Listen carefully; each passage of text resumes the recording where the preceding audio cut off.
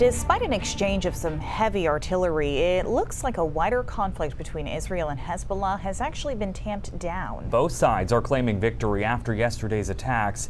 Here's Danielle Hamagen with more from Israel.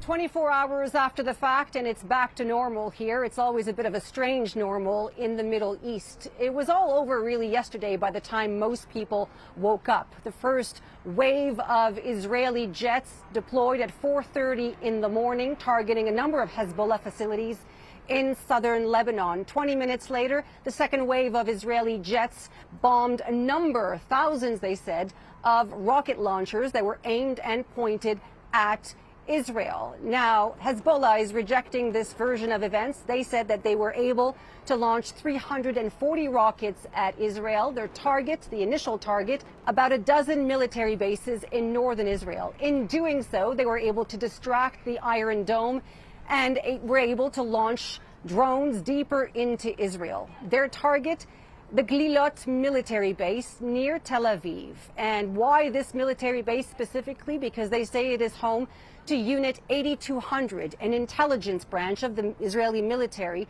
they say is linked to the assassination of Fuad Shukur, who was a Hezbollah commander assassinated by Israel last month in Beirut. Both sides claiming victory here. Israel says the the strikes were failed attempts, nothing was damaged, but they're both able to declare victory. But with Hassan Nasrallah, the head of Hezbollah, now saying that it's mission complete, but this was only phase one, which begs the question, what could come next?